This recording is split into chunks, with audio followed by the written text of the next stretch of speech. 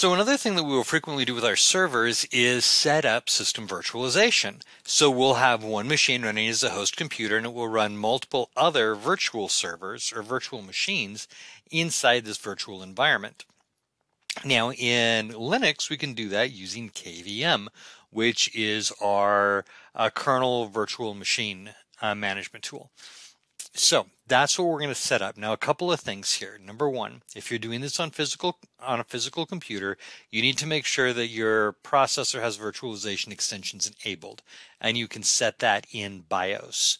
If you are doing this like I am in a Hyper-V virtual machine, you can see right here I'm running Hyper-V, you need to enable nested virtualization. And if you look on this channel, you'll find another video dealing with enabling nested virtualization. Be aware that it's something you need to do with the virtual machine turned off and in PowerShell on the host computer.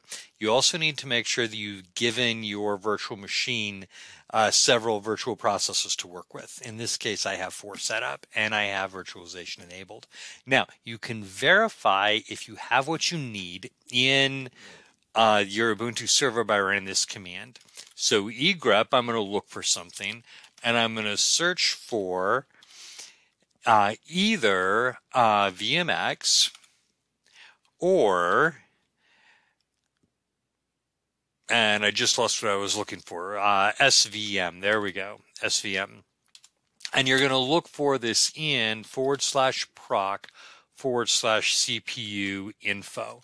And this is basically going to count up every instance of VMX or SVM in that proc CPU info. And basically what we're doing is we're looking for a number here that's greater than 0. And if we have that, then great, we have what we need.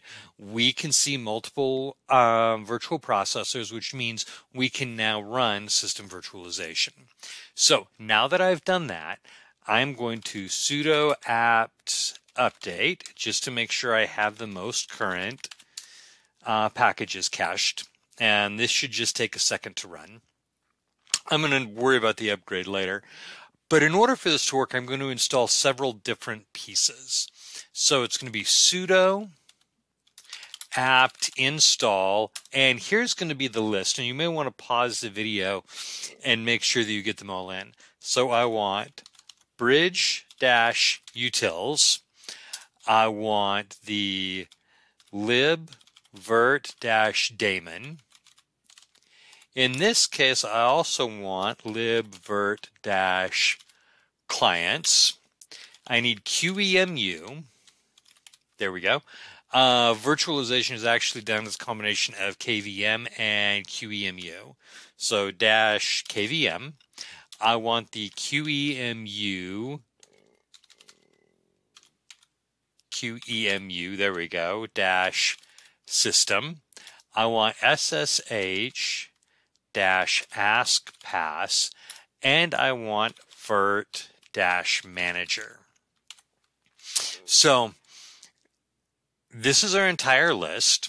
The first set of them have to deal with the tools needed for us to host kernel virtual machines, and then virt-manager is going to be the virtualization manager, the virtual machine manager that we're going to use to manage the system. I'm going to hit enter and make sure that I got them all right. And yes. Now, this is going to take a little while to install. So rather than sitting here and waiting for it, I'm going to go ahead and pause this video, and you can pick it, and we'll pick it up again once we get a little farther along in the install process. Okay, so after just a few minutes, the install process is done, and I can verify that this is working by doing a systemctl, and I want to look at the status of libvirt, spell it without the F, libvirt-d, and we can see that it is active and running. Okay, great.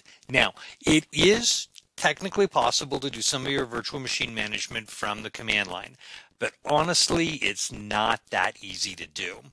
So virt-manager, the software that I said we were going to use in order to manage our virtual machine, is actually a GUI software. So I need to put a GUI onto my system here.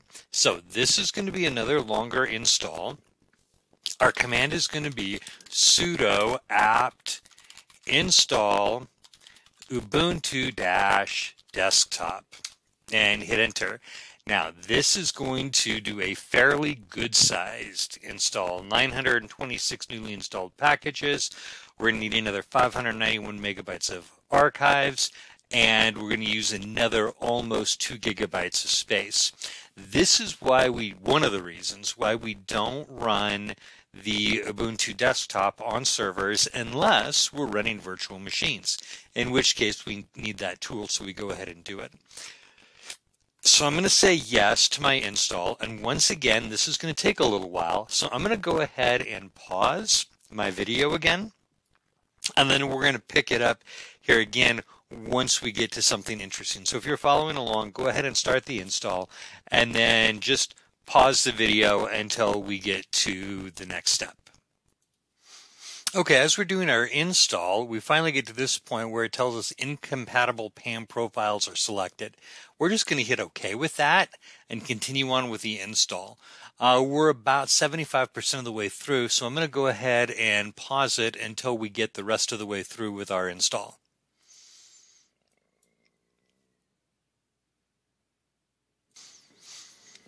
Okay, so our installation is now finished. We're going to go ahead and start using the Start X. We're going to start the desktop environment. So it starts loading. Screen lock is disabled. That's fine. We don't need the GNOME Display Manager.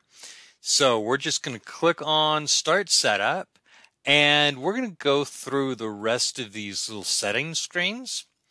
And at this point, we need to restart our virtual machine. So I'm going to come up here to my Start and Power and Restart. Other users are logged in. Yep, that's good. We're going to go ahead and click Restart. And that's going to restart everything now that we've got our desktop installed. So we run through the typical restart, which is what we're seeing right here.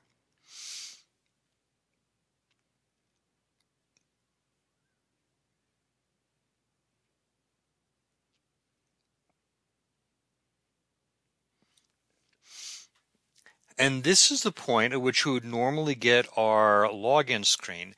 But now notice it jumps up, let me rephrase that. It starts the desktop environment instead. So I'm going to go ahead and hit OK and log in using my base account. And we are now in the Ubuntu Desktop. Now, all of our software is still running in the background, all of our server software. We've just now added a desktop, which has become our default login point. Now, to access my terminal, I can go to my Show Applications, and you'll see several things here already built in. But I want to go to my terminal, so I'm going to click on my little activities down here, and I'm going to type terminal, and this brings up our terminal environment. Now, I actually don't need that for this, but I wanted you to see how to get access to it, because really the only server application that has a GUI management tool for us is going to be KVM, the virtual machine manager. So everything else we're still going to admin the same way. We're still going to edit the config files. We're still going to stop and restart our services, all of that stuff, the way we have been doing all along, except that now we're doing it through that terminal rather than logging into a terminal directly. So I want to find my virtual machine manager. So I'm going to type VIR, and here is my virtual machine manager. Software updater, we're going to worry about that later. So it's connecting to QEMU-KVM, and it looks like it's connected. If we get an error that it's not, let me go back to my terminal here real quick. And we could verify that by using the systemctl status lib virt d, the same thing we did before, to verify that it is up and running. So I'm going to go ahead and exit out of here because I'm done with that. So now I'm connected, so I can go to File and Add New Connection, and this is going to let me connect to a hypervisor, and I can pick which type of hypervisor. Notice Zen, libvirt.lxc. We see a bunch of them here. We can select the username, the host name if we're connecting to a remote host over SSH. So we can manage different hypervisors from this one tool. So let's go to, which by the way, I could have set up the virtualization the way we did from command line and not bothered to do the virtual machine manager, and then used another device that I had a desktop on, install virtual machine manager on it there, and then connect to my system remotely. So since I've done it here, I'm going to create a new virtual machine just to walk you through the process. So I can choose to install using local media, using a network install, import an existing disk image, do a manual install. I can set my architecture types that I want to emulate here. So I'm going to do a manual install, and I actually don't have an ISO to install from here, but that's okay. I'm going to go ahead and just go fake it basically. So I'm going to hit forward, and I'm going to choose which type of virtual machine. Now, had I put in an ISO, it would have tried to figure that out for me. But since it didn't, I'm going to go ahead and let's say I'm doing OpenSUSE. So I'm going to type OpenSUSE, and this gives me all of my options that it thinks I might do. So I'm going to do OpenSUSE Leap 15.5. Now that actually doesn't install the virtual machine for me. It doesn't set the software. Basically what it does is it tries to define, if this is what I'm using, what kinds of things would we logically want here. So I'm going to click forward, and you're going to see it assumes that if I'm running OpenSUSE, this is how much memory I'm going to need. This is how many CPUs I'm going to need. This is how much is available. I'm going to go ahead and click forward. Enable storage for this virtual machine. I can choose not to and just do a live CD boot. I'm going to set, let's set 20 gigabytes. Now I can actually do more than that. I can do more than what's available here. Notice I have 49.1 gigabytes available in the default location. I can also set custom storage here. Back up. I can do more than what it has here. It's just that I could potentially run out of storage space. So I'm going to leave it at 20 and click forward. Here's my name for the machine. I can change that. Network selection. I haven't set up a bridge device. We can do that later on. I'm going to set this up using my default NAT, and I'm going to click finish. And this is going to create a virtual machine for me. And yeah, I'm going to allow that.